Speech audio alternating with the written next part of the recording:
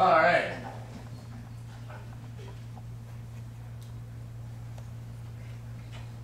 Okay. Hi, everybody. Hello. Can you hear me okay? Yeah. Yeah. All right. I'm going to come out from behind here for a bit, I think. So my name is Joey Chatelain. I am an astronomer at Las Cumbres Observatory, which is in Goleta, which was already said. I study primarily near-Earth objects, but I have also done a lot of other work in different parts of planetary science. And so what I'm going to do today is I'm going to take y'all on kind of a brief tour of the solar system with a focus on the little things, right? So we're going to ignore the trees for the leaves in this case. All right, so in general, I probably don't have to as much with this crowd, but in general, I will try to mark my not actual pictures with some sort of label. Because one of the great things about planetary science, and astronomy in general really, is that we have so many amazing pictures. And so I'm going to try to show you a couple amazing pictures today. So, for starters, we have a lot of confusing names. And so I'm going to go over some details of the words that I'm going to use and what they mean and what they're related to. Also, by the way, any questions at any time, let me know. That's fine. I'm happy for this to be a discussion. So the big, broad, overarching, politically correct term is minor body, and that encompasses basically all of these things, right? Any small object, very loosely defined thing, anything that's not a planet or a major body, you can call a minor body.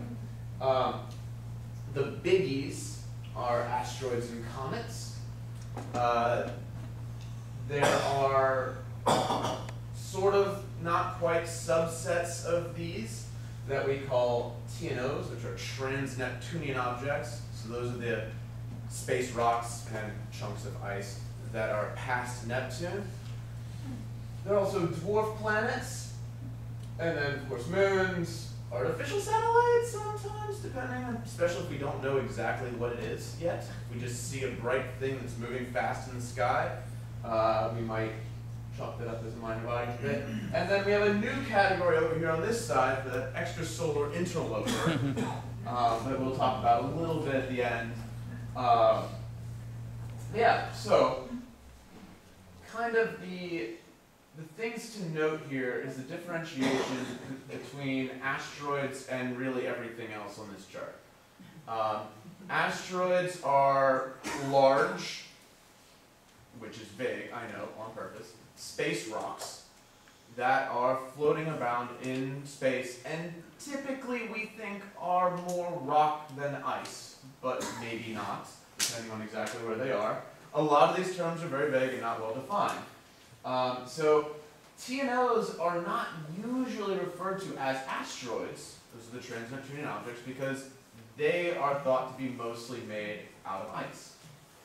Right? And when I say ice here, I don't necessarily mean water ice, but I certainly include water ice. I mean dry ice. I mean frozen nitrogen in some cases, methane, things like that. Comets are basically anything that has a coma around it.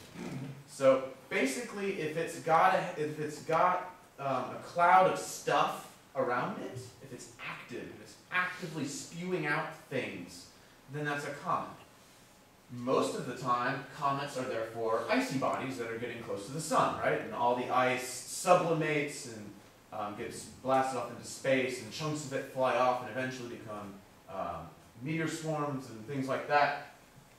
But that also means that some asteroids, if they maybe have a relatively rocky surface with an icy underneath, get struck or heat up in some way. You can also have asteroids that have comet names, or asteroids that sometimes have outbursts that give them, push them over into the comet side a little bit more. So, then really the last one, Does everybody know what a dwarf planet is? We covered that. So, in 2006, we got a new type of thing called a dwarf planet, where Pluto was, some say demoted, I like to say correctly identified as a dwarf planet. You can fight me later. Basically, it is effectively you can think of it as a large minor body that has formed itself into a sphere due to its own gravity. Yeah? Oh, is there a size limit on a dwarf planet? Could it be bigger than the moon and be a dwarf planet? Oh, sure. So the issue with dwarf planet is basically it's not a planet because it doesn't dominate its orbit, which is a colloquial way of describing an actual mathematical property where basically the majority of the mass in that region of the solar system is in that particular object. So as we'll get to later, Jupiter shares its orbit with a bunch of stuff, right? It's got all of its moons, it's got thousands of Trojans that are also in its orbit, but the defining characteristic of that orbit is made by Jupiter's mass. That is not the case with Pluto. In fact, Pluto's orbit is defined by Neptune.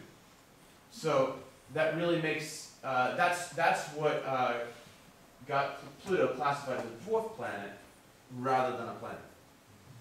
So, alright. Asteroids, roundish mountains in space. So, anybody recognize this guy? No? What if I told you this image was taken by Dawn? Vesta. It's Vesta. With the snowman. With the snowman right here.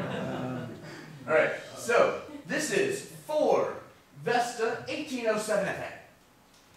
Now, I want to talk briefly about why. So, and it has to do with how we name asteroids, and we've been talking a lot about the 2015 TG 354, whatever, right? Like, where do those names actually come from?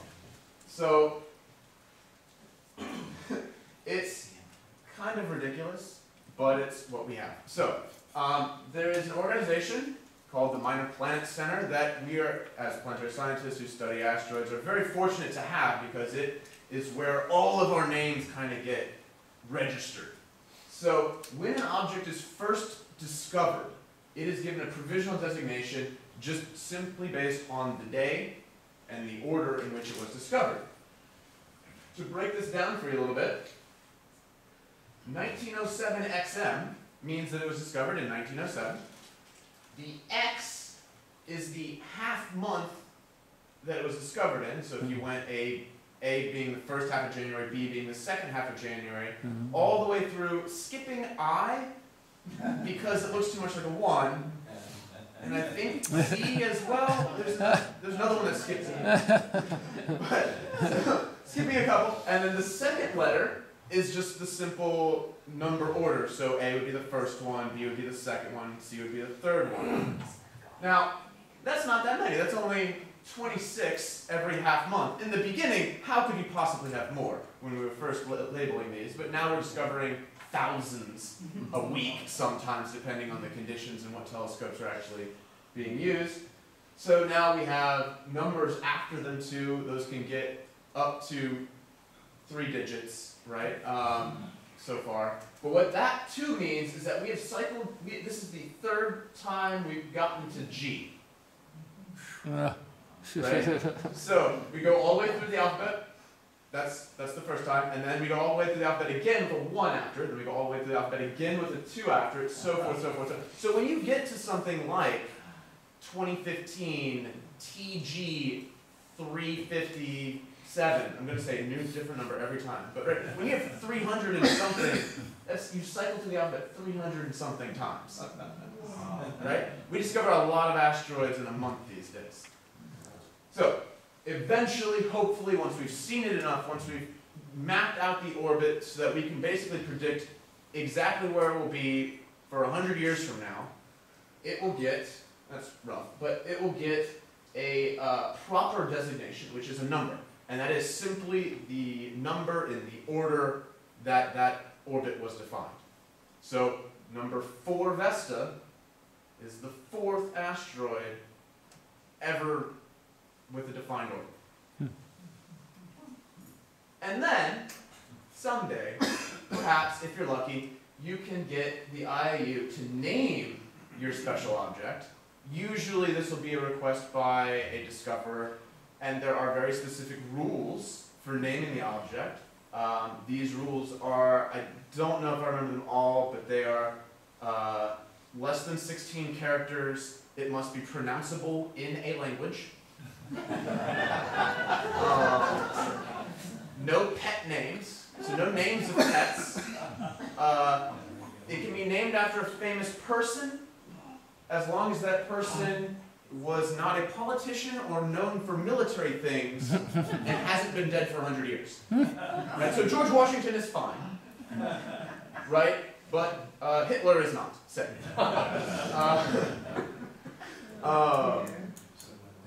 Yeah, nothing that could be construed as offensive in any language at the time of choosing. I imagine things can change.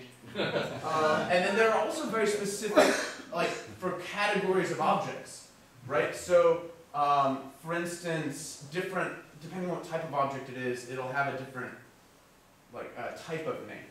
So, for instance, most near-Earth objects have mythological names. They try to go with mythological names. So, in this, like Apophis, for instance, right? There are Jupiter Trojans, which we'll talk about in a bit, and those are generally named after Greek and Trojan heroes in the Trojan War. And then TNOs, typically it's complicated depending on exactly which type of TNO, but generally named after gods of creation or gods of death. So, a little bit of a mixture going on there. But yeah, so that is how we name minor bodies. It's complicated, it's kind of obnoxious, but that's what we do. And we have lots of them. There are lots of them. So this chart shows you kind of the progression with time of the named in blue, numbered in red, and all in yellow asteroids. We now we know about almost 800,000 objects in our solar system that are not any of the big planets. And 500,000 of them, over 500,000 have well-defined orbits, meaning we can basically tell you exactly where they will be anywhere in the next 100 years. Right? Okay. Joy, what's the smallest size of all those known? So that is the smallest one. I don't know. Probably only a couple meters. We know about objects that could easily fit in this room. We know about objects the size of cars that have flown by. I don't know how many of them are in the numbered category. I don't know the smallest numbered object. But a lot of those, we're getting pretty good at discovering very small objects. And the trick is really keeping them, right? So you may discover an object that's in this total category that isn't numbered, right? You'll look at it, but it's so small, right? If it's the size of a car, right? It has to get very close to Earth before we see it. And then it may be 20 years before it gets close to Earth again, right?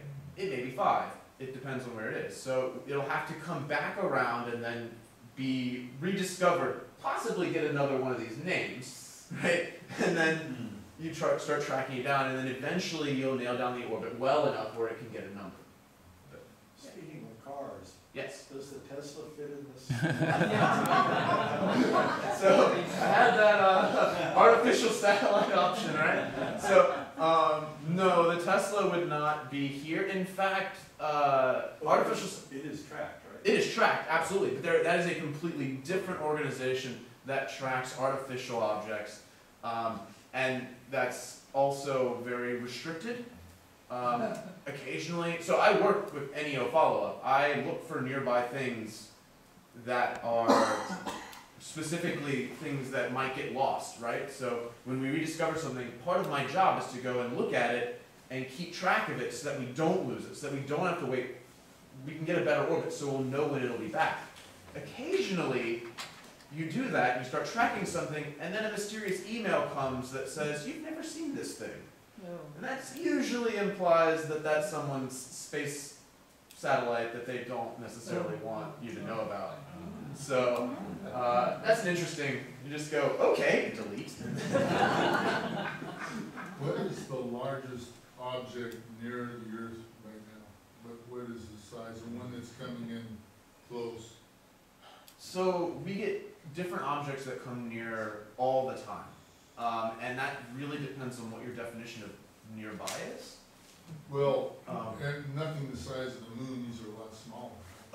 There aren't any, there is nothing out there the size of the moon.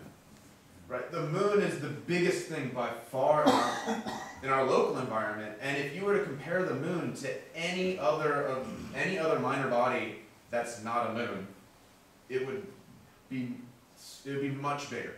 Right? The moon is bigger than Pluto. The moon is way more massive than Pluto. I'm going to get in actually a couple slides, we're going to talk about Vesta here, which is the fourth discovered, one of the largest, I think the second largest asteroid in the main belt, right? But it's tiny compared to the moons.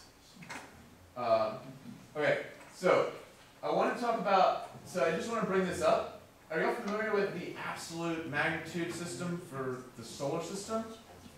Y'all ever heard of that? Have you heard of the absolute magnitude system for stars? Mm-hmm.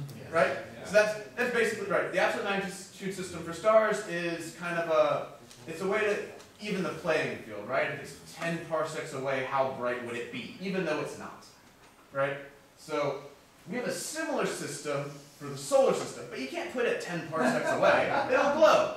These are just reflective. So it's a little bit more complicated. So what we do is it's the absolute H. We call it H for heliocentric absolute magnitude. It is how bright an object would be if that object were 1 AU from both the sun and the earth. I don't have to explain to this group what an AU is. It's an astronomical unit. And if the earth were inside the sun. So, this is not a possible scenario. This won't actually ever happen. But this is how bright, this is simply a way of calibrating how bright something would be under these circumstances. Because you need to get a single phase angle, right? Because otherwise you're looking up here and it's partially shadowed, right? We want to get it full on. So that is what that means. Now a lot of times things will appear much brighter than their H magnitude if they get very close to us. And they'll appear much fainter than their H magnitude if they're very far away. So ultimately, it's a function of how big the object is and how shiny it is, what its albedo is. Ice, an object made of ice will be a lot brighter than an object made of coal, right? So,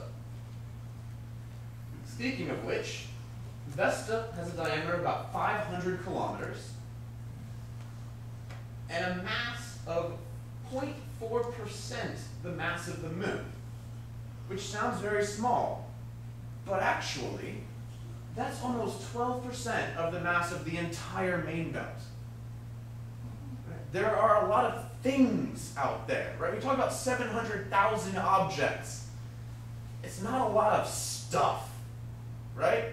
It's many, many objects, but there isn't a lot of mass, even compared to the moon, right? So, those are kind of the main, like, some of the big physical characteristics. It's 0.42, ice would be about 1, right? For albedo, that's how shiny it is, how reflective it is. It's pretty dark. And then one other thing when we're talking about asteroids that we need to discuss are the orbital elements. So these basically tell you where the object is, what its orbit is, how it behaves. Now, these are very complicated. I'm not going to go into them in detail. I'm going to throw up a slide that has a pretty picture on it. And definitions of all of these terms. The big ones to remember for us are going to be A, the semi-major axis.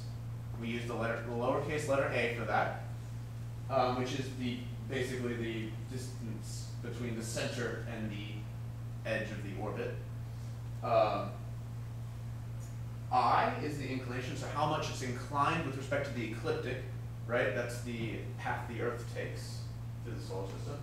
And then E, which I can't draw a label of on this map because that's how oval it is, right? That's how elongated the orbit is, right? So a very circular orbit would have a low eccentricity of 0, like a circle, and then a very long, elongated orbit, very elliptical orbit would have an eccentricity closer to 1. So, and then these are other things that determine that you need to define the orbit. Other little things that I'm going to bring up occasionally are perihelion and aphelion. So basically perihelion is the closest point that an object gets to the sun, and that's denoted by a lowercase q, and an aphelion is the furthest away that an object gets to the sun, and that is a capital Q. So, Vesta has a semi-major axis of about 2.36, which is kind of in the middle of the main belt, right? Earth is at 1, right? Jupiter's at 5. So, yeah. Okay. Again, now I reveal we got it. Who has determined all these numbers? I mean, So, how do they happen to so that's just, those are the numbers that are just where it is. There are some like sort of like things that we've done, like we've defined an astronomical unit as the distance between the Earth and the Sun, and so that's just the unit we use. We've determined that the distance towards where the Earth is during the vernal equinox to be the 0 point for determining things like the longitude of the gray axis. We've determined the Earth's orbit to be the reference point when determining inclination, right? But that's just because you have to have some reference point to define these terms. But once you have those reference points, and once you calculate those numbers based on tracking it through the sky, right? Then those are the numbers that come out. Those are the numbers that allow you to determine the orbit and calculate where it will be at any point in the future. All right. So here we're going to start with the inner solar system, and we're going to small semi-major axis, and we're going to move our way out, and we're going to do it fairly rapidly. So this is a neat little map that the Minor Planet Center put out. All the green circles, dots over here are main belt objects. All of the red, if you can barely see those in the center, those are NEOs. And these blue guys that you may not have even noticed on these sides, those are Jupiter Trojans. This is Jupiter, Mars, Earth, Venus, and Mercury, and the Sun in the center. So, NEOs. These are important. These are very important. Exactly. So, we know of almost 19,000 NEOs, and these are the things that determine our future in a lot of ways. So, NEO stands for Near Earth Object, and it's Near Earth Object, and in this case, and not necessarily Near Earth Asteroid, because there are things that come near Earth that are not asteroids, like comets. So, one reason why these are important to know about is this right here. Y'all know what this, I heard some people talking about that. Tunguska, right? That was the largest impact that has happened on our planet in recorded history. So since people have been writing down rocks are falling from space, this is the biggest. It happened in 1908, and it created just miles of devastation, right? This was a large rock from space that exploded in the atmosphere a couple miles up and created this huge kind of butterfly-looking zone of destruction where trees were just demolished, just flattened like this for miles in every direction. It's actually really cool. The very center, the trees were still standing, but they were burned to a crisp and all of their branches were blasted off. And everywhere around them, all the trees were knocked down away from the center, right? If you, you could imagine something like this happening near an inhabited area, Right? This happened in the middle of Siberia. Right? There are unsubstantiated rumors that 2 people were killed in this blast. That has not been proven. No one knows for sure. But if this happened in, you know, Moscow, London, New York, LA, right? This would be huge. This was several hundred Hiroshimas exploding in the atmosphere. So it's important to keep track of these things, know where they are, and know when they're coming our way. Yes? Now, if that would have been a razor or a bullseye, what would the terrain look like? Say that again? If it had been hit by a bullseye or a razor, I mean, what? Oh, so if it had just grazed the atmosphere, probably nothing. Because you would have a flash and things like that. A bolide wouldn't do this because it was too big to do that. So a bolide would be the same sort of effect, but a smaller object that usually doesn't even reach the ground. The Chelyabinsk in 2013. Right? Yes. So Chelyabinsk in 2013, it was the most recent large thing that hit us. Did y'all see that story? This was another Russian asteroid. Russia's big. It has a lot of land areas. If a rock hits on land, there's a good chance it's in Russia.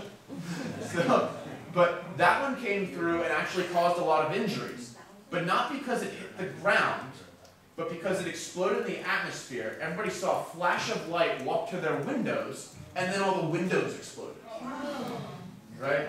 So most of the injuries from that were from glass being blown in on them, right? That was another one that exploded in the atmosphere, basically. But it was much, much smaller. That one was also, it came from the sun side, which is really hard to spot in advance. So, yeah. They always show this 1908 picture. Well, this picture isn't from 1908. This picture is from like 1930. Well, what does it look now?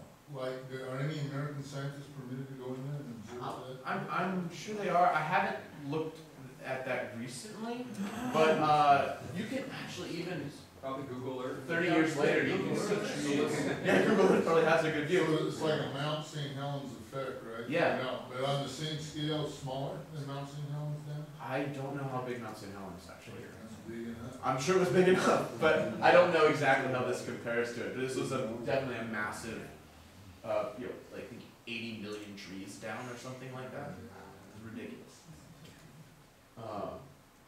Okay, so a little bit more. So breaking down the NEOs can be broken down actually into a couple different categories. So you have the Atiras. All of these are named after like the quintessential example version of these. So these are things that have a aphelion, so it's less than 1 AU. So these are things that are entirely within the orbit of the Earth.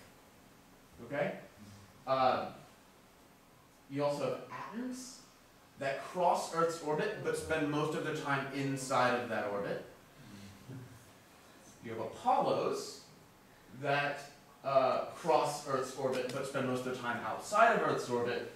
And then you have the Amors that basically never cross Earth's orbit, spend their entire existence outside of Earth's orbit, but get close enough, which we define as basically less than 1.3 AU. So these things get well inside the orbit of Mars, basically.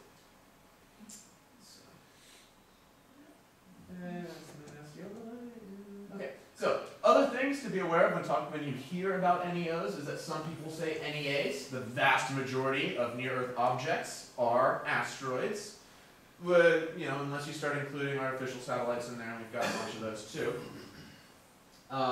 There are also near-Earth comets, and there are things called PHAs, or potentially hazardous asteroids.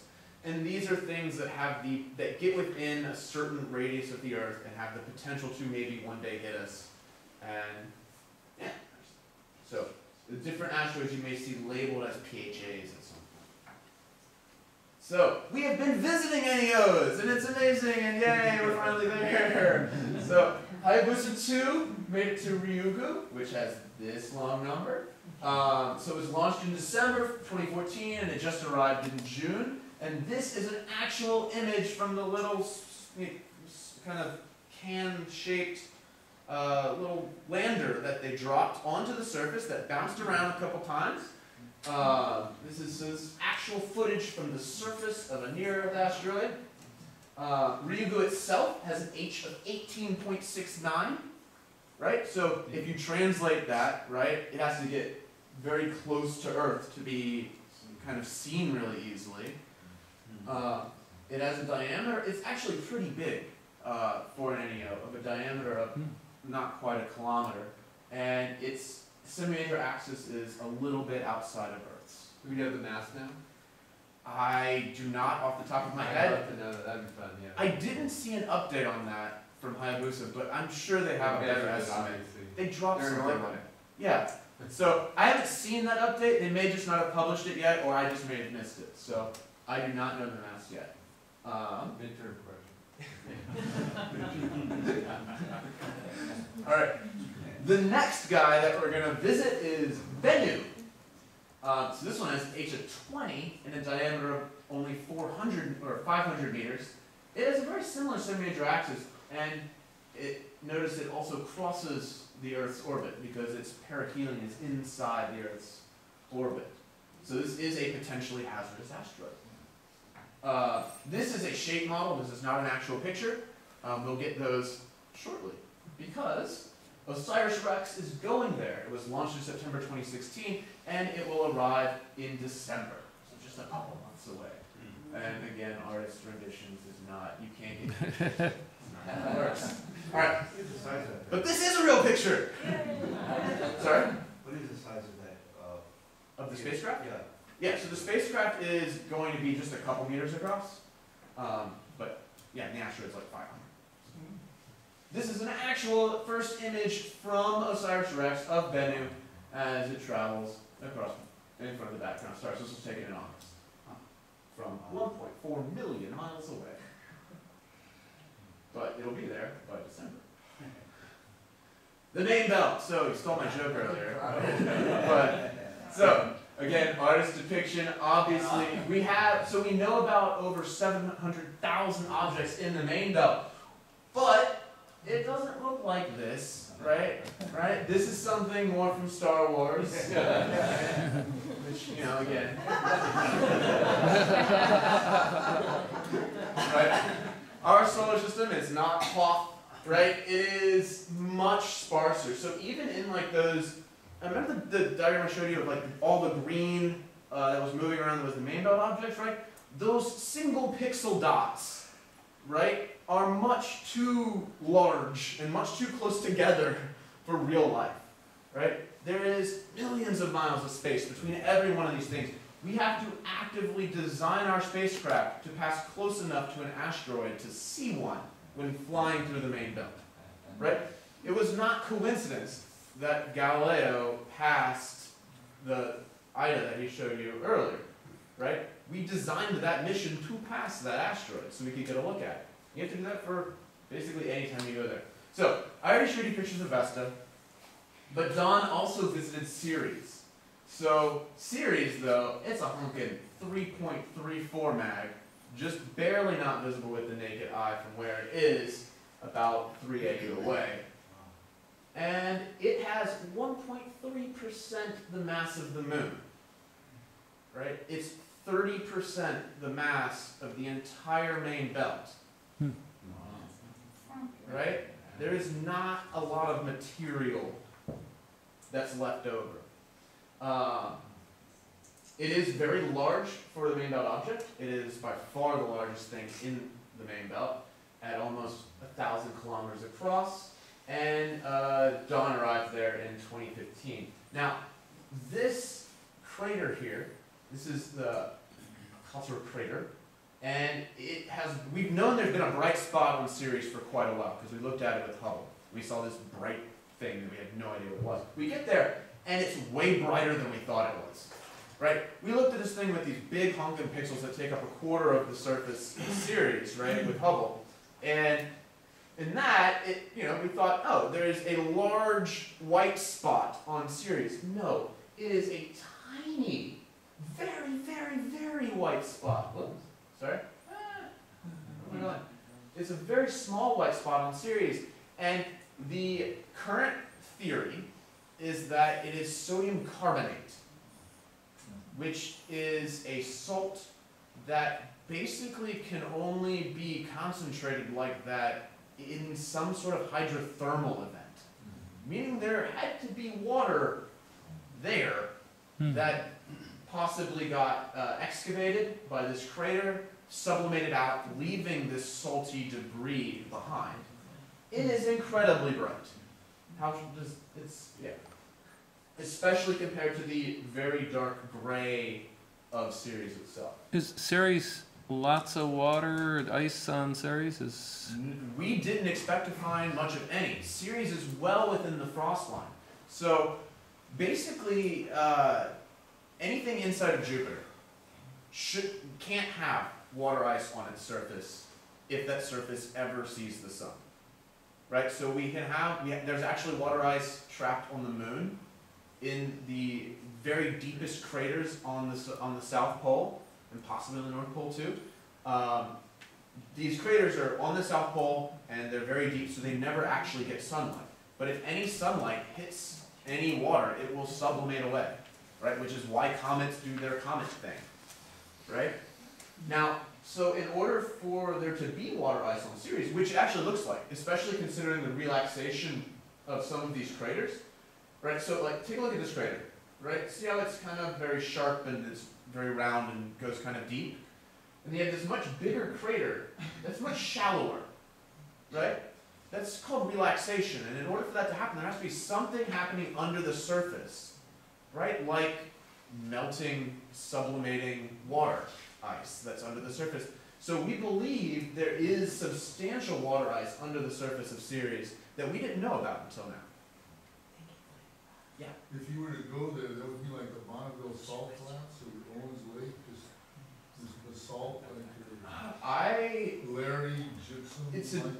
I don't know, like you're talking about like the texture of the substance? Yeah, just blinding, you know. Yeah, it will glare. definitely blinding glare. This is actually a dome structure. It's hard to see in this particular picture, but it's not alone, right? There are other little spots that are similar, and there are a couple others on other parts of Ceres as well.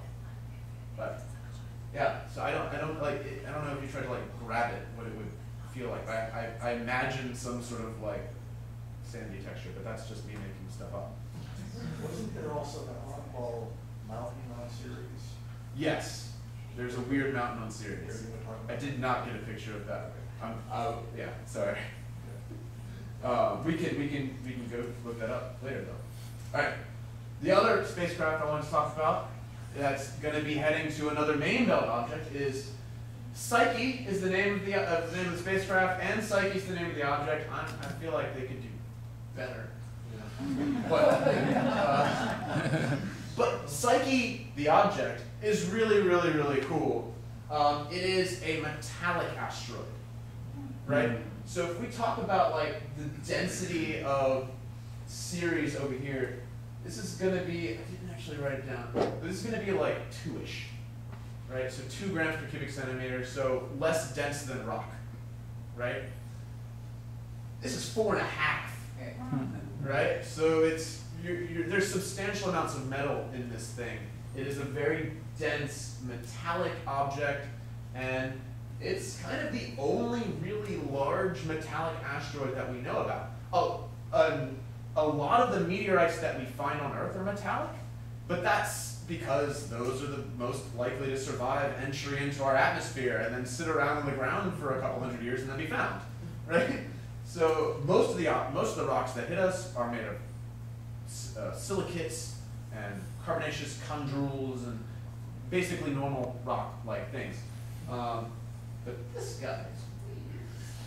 So this should launch sometime in 2022 and should arrive by 2026 and then orbit for a good long time. So that being metallic, would that have a magnetic field? We don't know.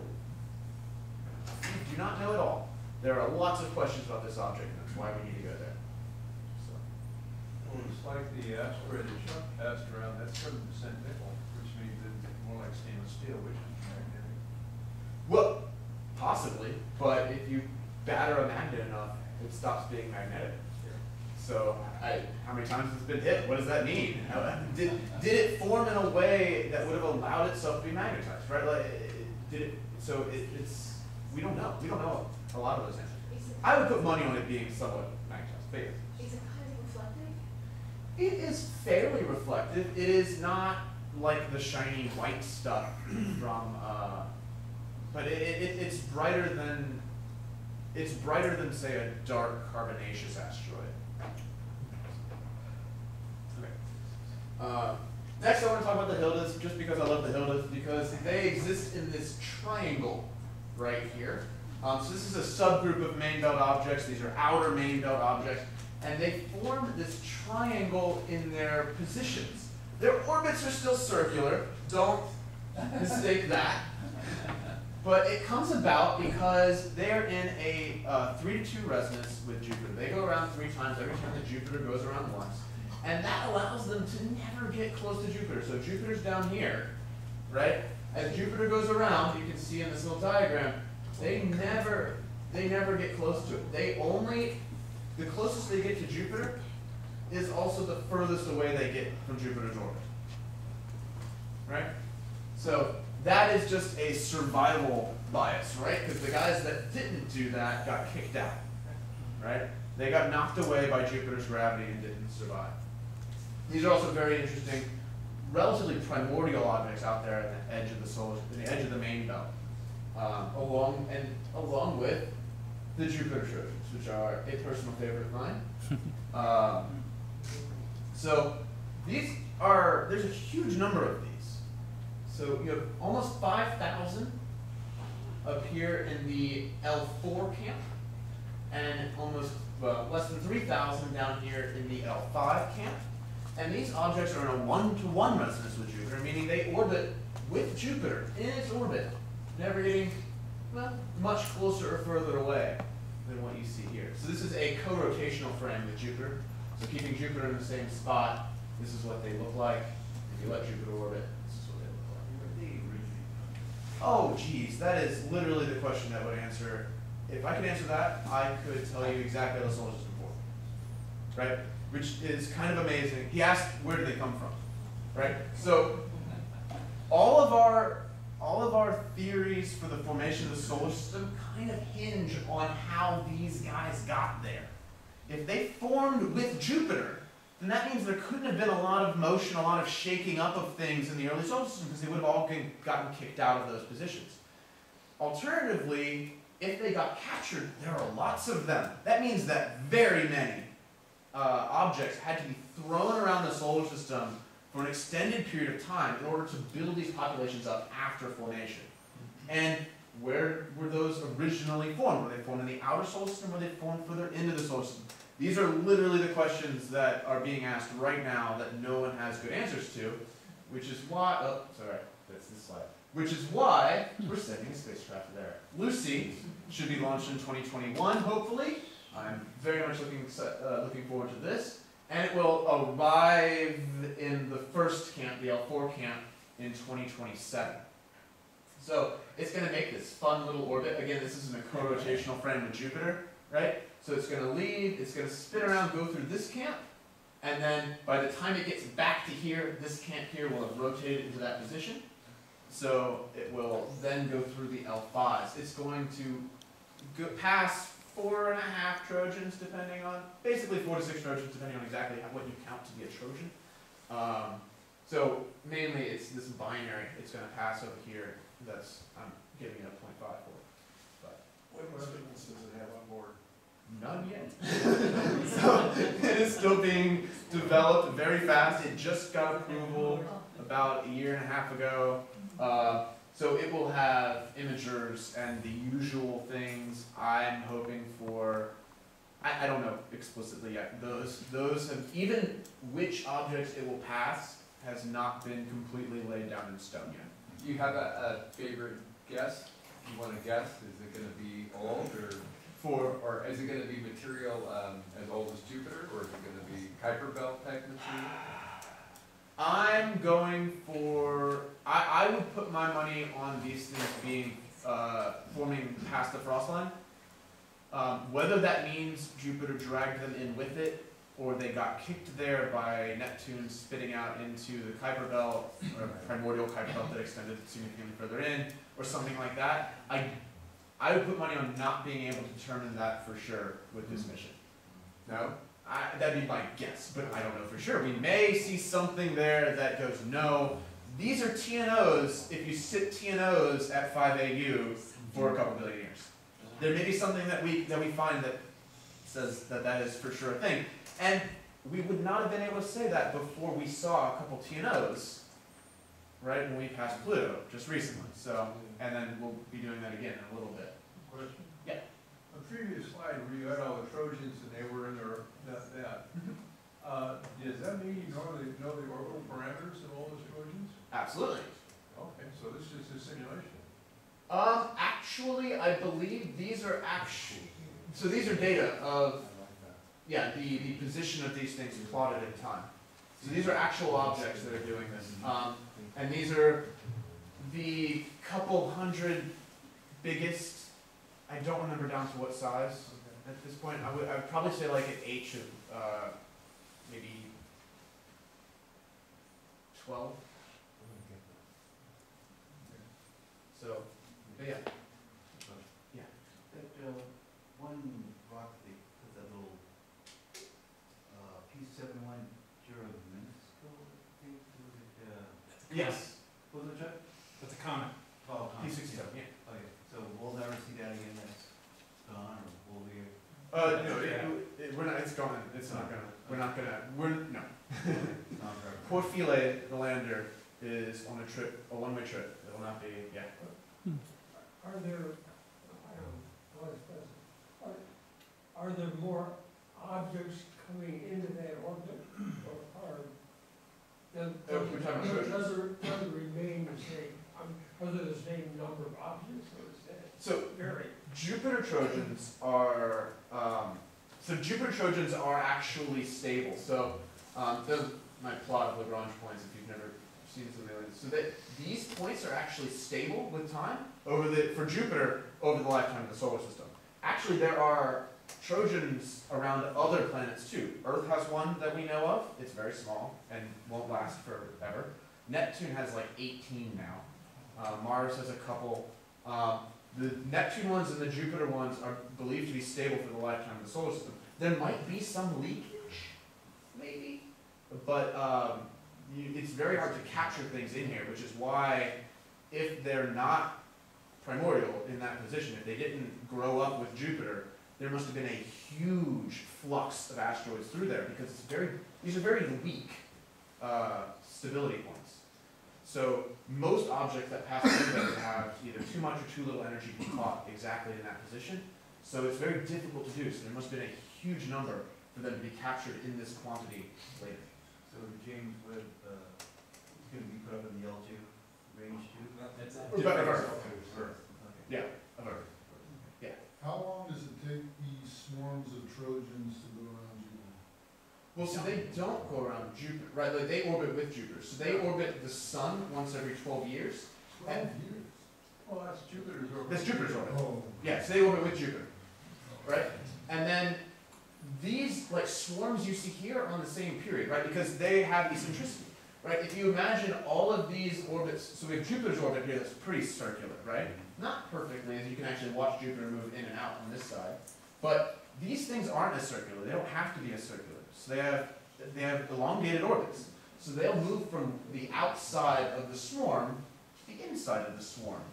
Basically, as they travel along, they're not quite perfectly circular orbit.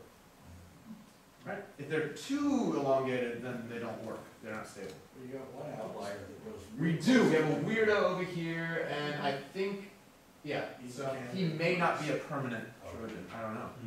What's been done, if anything, to alter the orbits of these objects to avoid any possible collisions with Earth? Anything?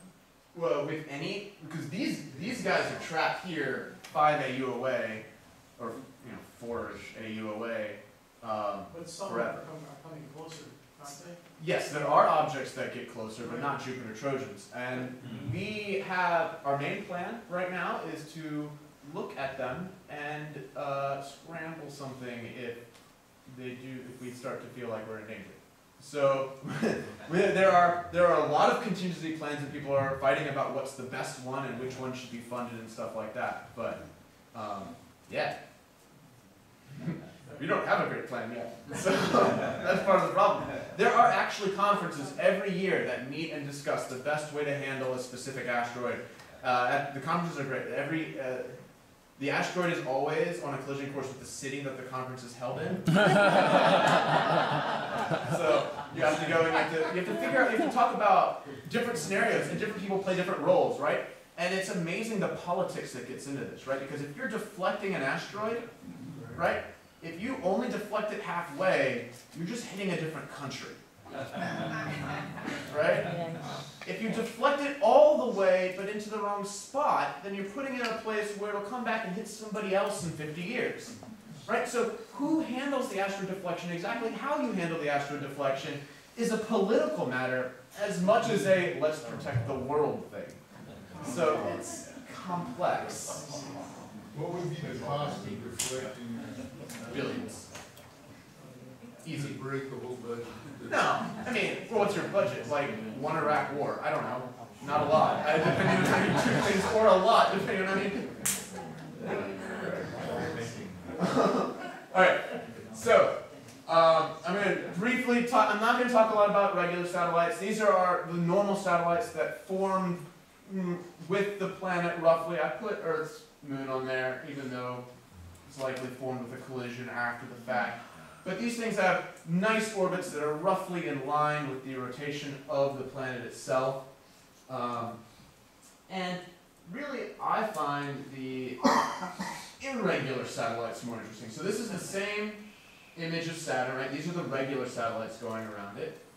And then these are the orbits of the irregular satellites from the same distance. To really get a good look, we're at 140 Saturn radii right now.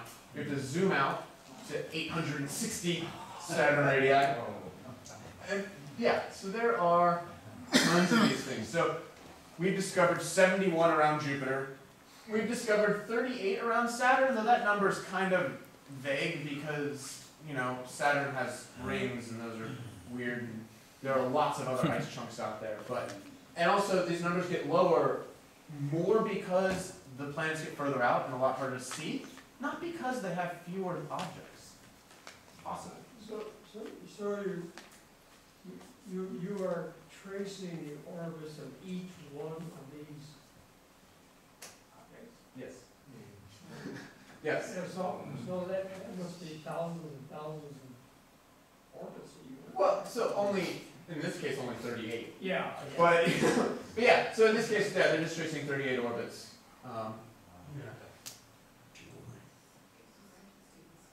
Yeah. All right. So I'm gonna breeze through this stuff real quick. So this is a old schematic of the outer solar system. You'll also notice that all the data was basically taken in like between 1990 and 2000. So it looks like all the comets are really heading for us. They're all kind of coming in. Oh gosh! And then, all right. So right around here is when most of those comets were discovered. And then they were mapped back in time and forward in time, which is why it looks like they're all coming in and all leaving at once. Yeah, so I'm going to talk about these. Oh, they gave me a question mark. That's just supposed to be an empty box. Oh well. It translated that poorly. Anyway, so that didn't have Centaur. Okay, so inside the in between the major planets in the outer solar system is a population known as centaurs. They gained this name because they were believed to be half asteroid, half comet, and because their major members are named after centaurs, like Chiron and Pholus. They have relatively high inclinations out of the plane, and they are transient. They will not survive. Because they interact with the big boys out here, Neptune, they will eventually interact with one of those planets and be kicked in, or be kicked out, or be eaten. So, all of these objects have to come from somewhere.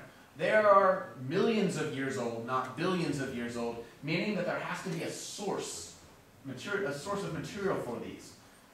Whether that's maybe some objects leaking out of the Trojans, maybe that's TNOs, which we'll get to in a second, transient tuning objects being kicked in, is not very certain, but some of these guys are actually really interesting. For instance, Chiriclo here, the big guy, so the size of the circle is roughly the brightness, or the size of the object relative to this scale up here.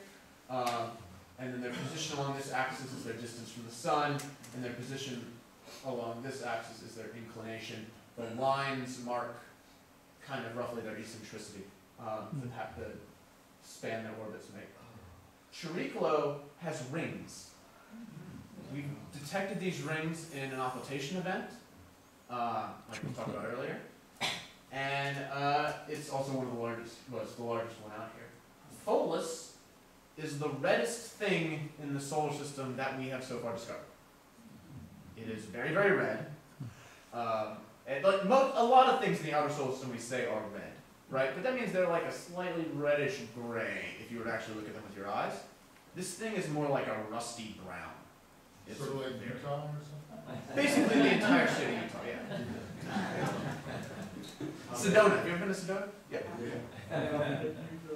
Do you have models for the orbits of these things that are exactly the time and develop a model for where they likely came from? We do. The problem is that every one of those models leads us to a close encounter with a major planet. But that's going to tell you where it came from. Well, so it will tell us the most recent interaction it had with a major planet. But what we can't determine very well is, so basically, you can plot these things in time, and they have like these jiggity-jaggedy sort of orbits that change in semi-major axes, and then they'll eventually creep their way into like coming next to Saturn, right? And when it gets close to Saturn, depending on exactly how close and exactly which side of Saturn, right, it goes to, that orbit splits in two completely different directions. So we can't trace it either forward or backwards in time very well because we just don't know the orbits precise enough to do that. Once they get, right, because you get down to like kilometers, right?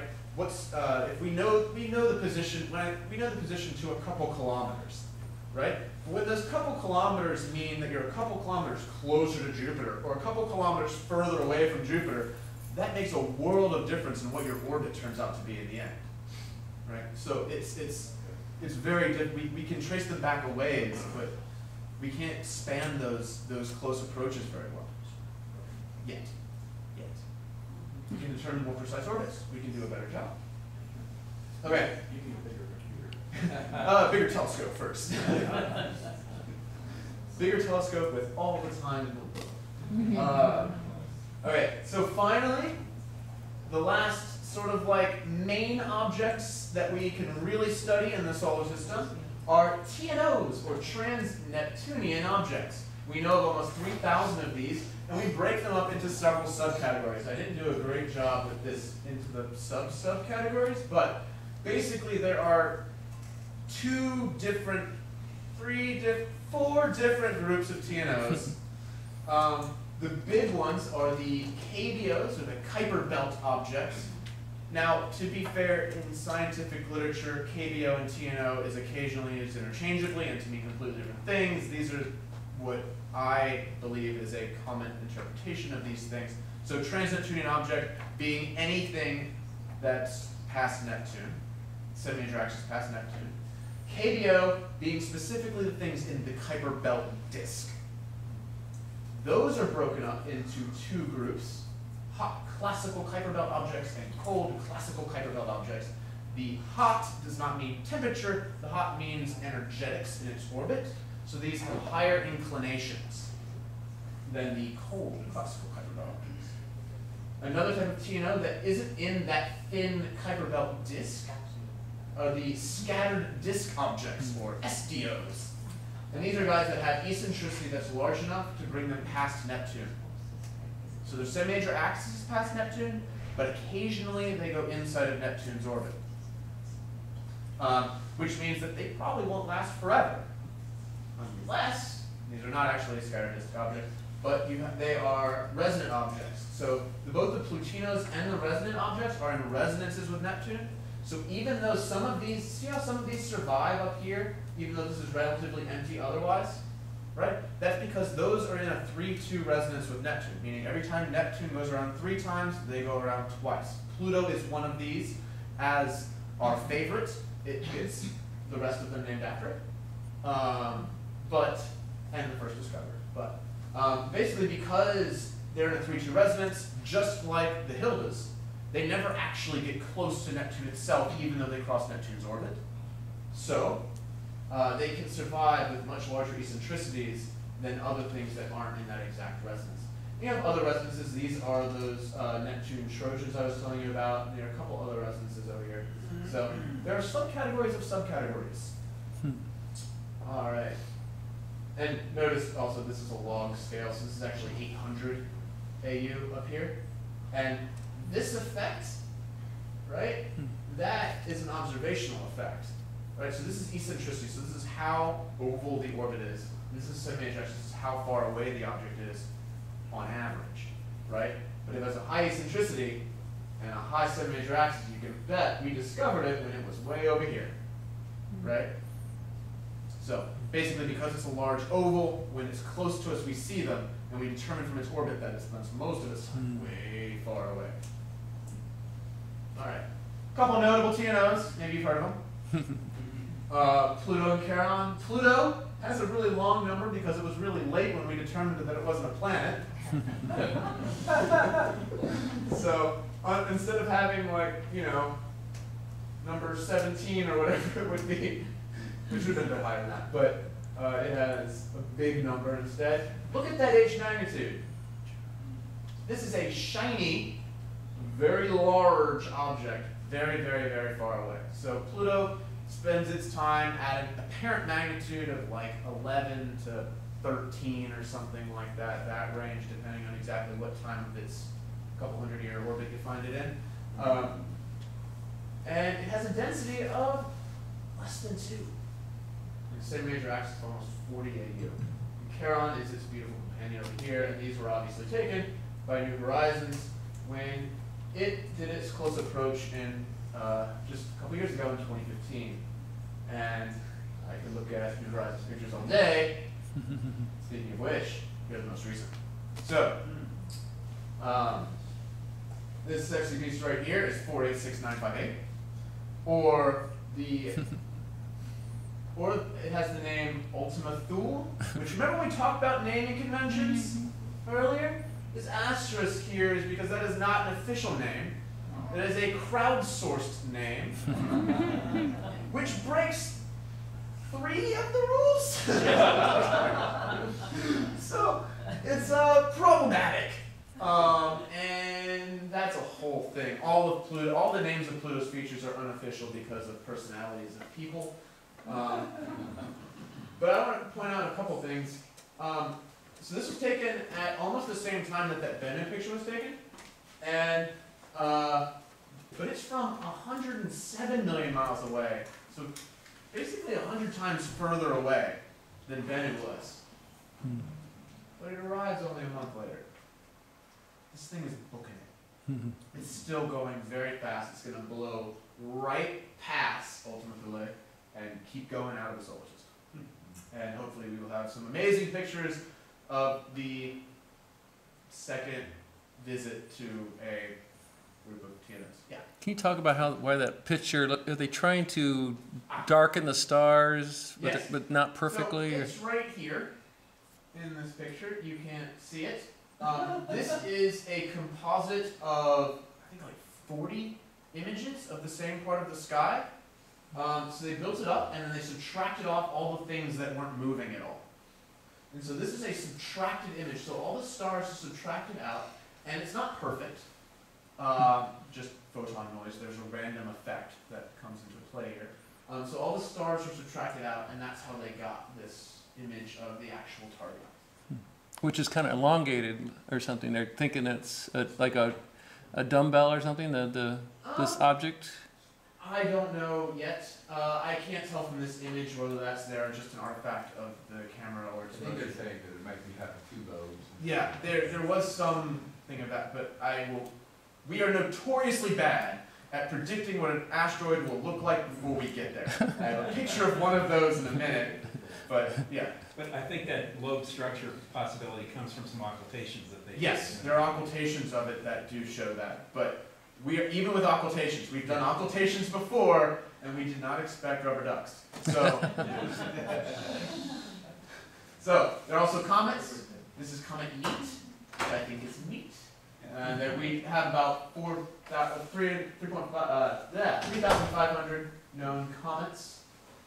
This is 67P Churyumov-Gerasimenko, which I never pronounced correctly, so I rushed through it. And this is a poor rendition, but it basically looks like a rubber ducky.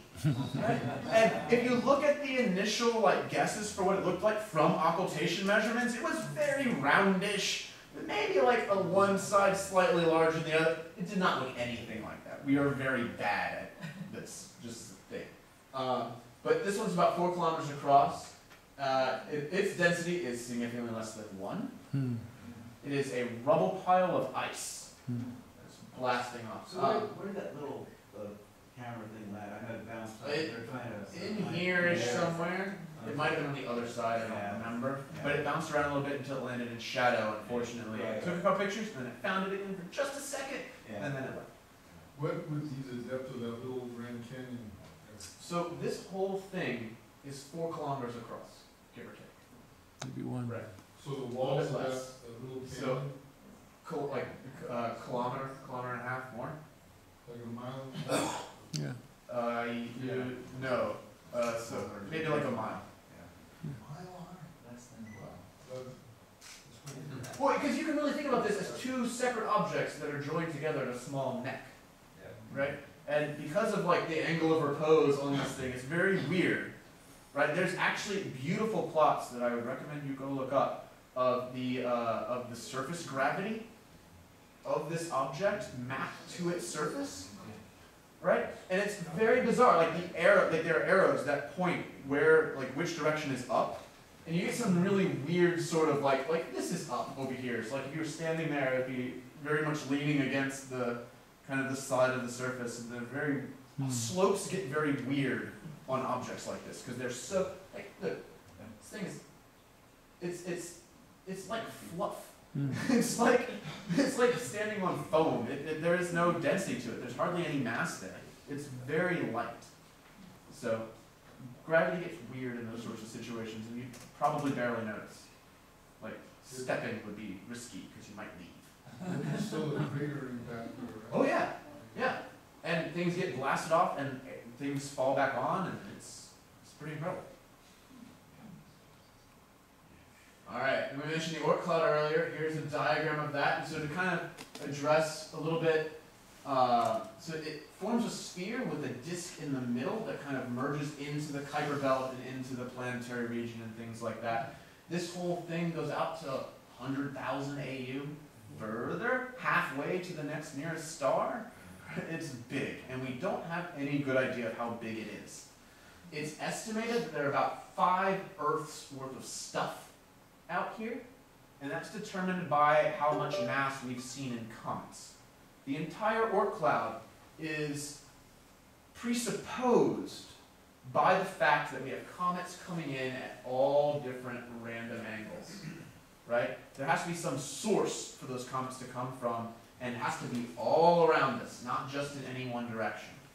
So you look at the size of those comets, how frequently those comets come, and then you make a random guess about, you estimate how much stuff is out here. Do you have some idea how many of those Oort cloud comets there are? I mean, I know we call them long period comets. Yeah. But I thought they're like 1 million years, right? Or 2 million years, that kind of extreme periods, right?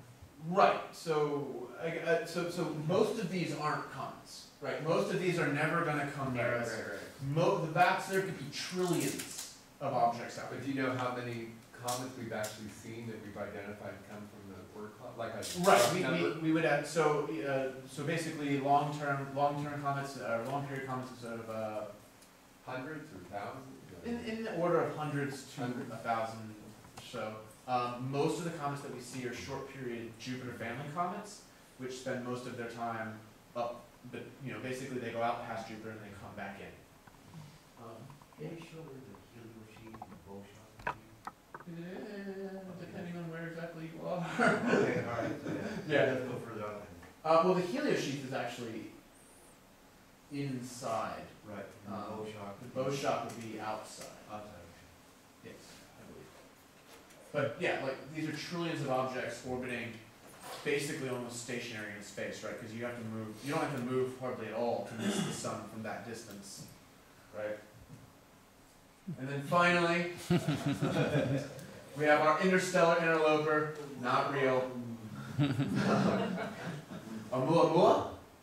It has so when I say diameter here, it's about 230 meters in this direction, and we believe it's about 30 meters in this direction, Wow, I thought it was and bigger. 30 meters in the other direction that I can't point to. I thought it was 220 Right. miles long. So It's it's a cigar very long. flying through space, tumbling in all sorts of weird ways that don't make any sense. And yeah, so we believe it is interstellar, not from our solar system, not from the Oort cloud, because its orbit is hyperbolic. It is coming in and it is leaving, and there is nothing that's going to stop it, and it is not going to turn around at any point, and you just can't get an orbit like that if you were ever around the sun. So, well, I say that, but we've done it a couple times, but that's a different issue. So what's that H referred to right now? Is that the current H or? So the H, that's why it's an absolute magnitude. So the H is constant. The H is if you move to I didn't one. see an H for Chatelain. Chatelain. Did you have one for that? No, because it's a comet, and comets are weird. Oh, So comets this are more complicated. okay. And comet's H does kind of change with time depending on how big the halo is, how much outgassing there is. Right? So you have actually two magnitudes with comets, and they have to do with the halo size and the nucleus size. So you can have an estimated, because we use H so much, we actually estimate an H for the thing that you can't see most of the time, which is the nucleus, all by itself without a halo, because we use that as a proxy for size. And so no, I did not include an H, good eye, for the comet, because comets are weird and they technically have multiple magnitudes and it's obnoxious. Is this Oumuamua metallic? Don't know, no idea. They don't know, no, this is Well- as close as they got right here. Yeah, so it came in, we discovered it, everybody was very excited, we pointed spectrographs at it. It doesn't look metallic. But I don't know any more details than that because that's hard to do, especially if they only come in and leave. And also, this is very faint. Yeah, did you But if it's tumbling like that, that implies it's somewhat rigid, right? Presumably, but because the light curve was so complicated, we don't have a great idea of if it's not like, this is our estimate. We did not get radar of this. You could imagine 3 objects that periodically line up in a line that we see, and then one of them's doing this sort of thing, the other one's doing this sort of thing, right? Like, we don't have a good idea. So, this could be a binary, it could be something else, but it is weird, and we did not get a great look at it, and it's gone now, and we'll never know. Not well. So we have a lower wave of the density that we can manufacture based on the light curve, based on this period, right? So basically, if it were less dense than some number that I don't know off the top of my head, I'm sorry. It just looks very dense. Well, they drew it this way. Yeah, it looks like a solid piece of rock, which it might be, right? In which case, it's probably pretty dense. It could be 6 boulders clung together with gravity in a weird formation. It could, and who knows? But yeah, all right. And this is the only one of these that we've seen so far. There are other suspected things, but this is the only one that we've confirmed with a truly hyperbolic orbit. We have some parabolic orbits that are hard to do, but not impossible. But yeah, so that's it. Thank you so much.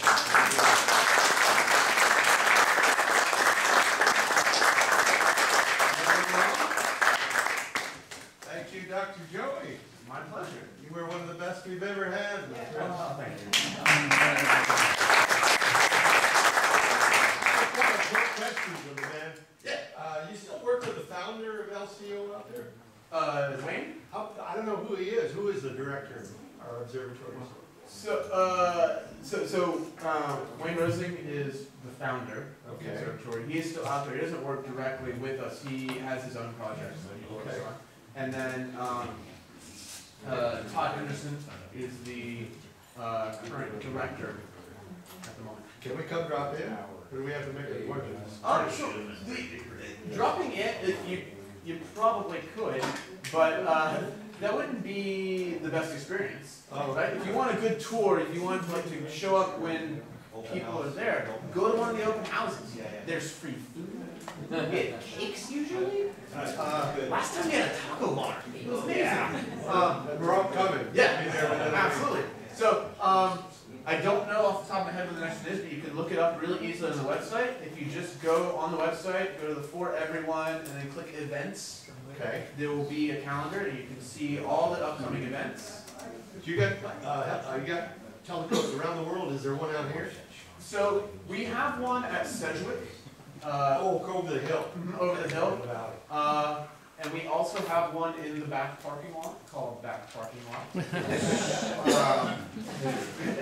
I didn't name it, okay? Yeah, so if you come to our open house, you can absolutely see that telescope. You can see all the telescopes that we're working on at the moment. That'll be in the shop. There's a warehouse in the back. There are a lot of like half-finished telescopes. Right now, there's actually like most of a dome set up inside. It's a 1-meter dome that they're going to deploy to Texas in a bit, but they're just constructing it out, making sure they have all the pieces and everything fits together, right?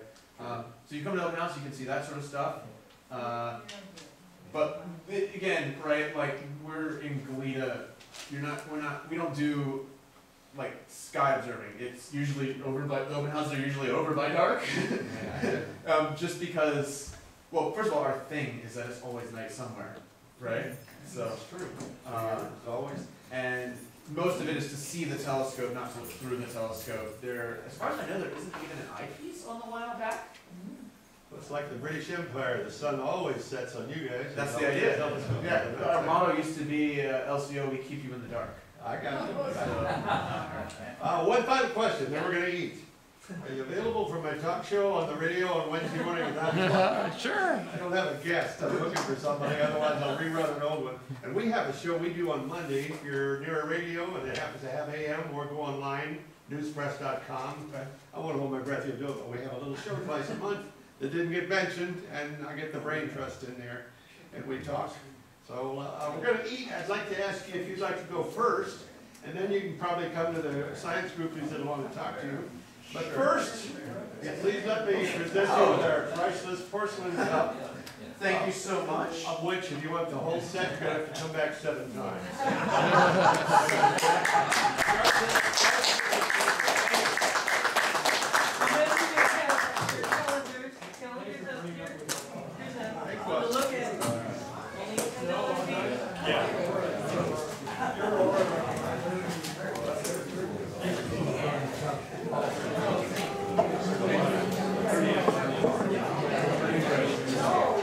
How relevant to talk about management?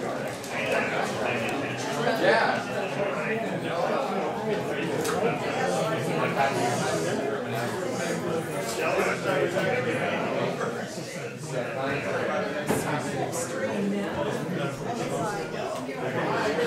Let me shirt. Let me